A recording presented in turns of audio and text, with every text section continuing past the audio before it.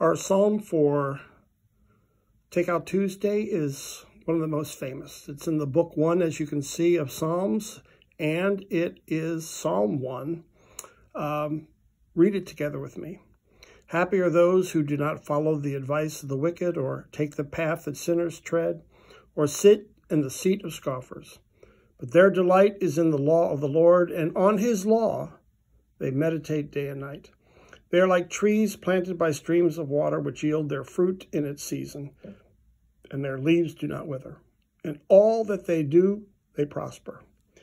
The wicked are not so, but are like chaff that the wind drives away.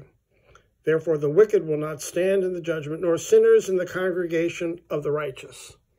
For the Lord watches over the way of the righteous, but the way of the wicked will perish. What a beautiful psalm. It encourages us to delight in God's word. And when we meditate on God's word day and night, we're like trees planted by streams of water. What a wonderful vision for your spiritual life this week. And of course, here we have a promise that when we focus in on God's word, indeed, we will yield our fruit in its season. May God bless you with that good fruit this week. Bye-bye now.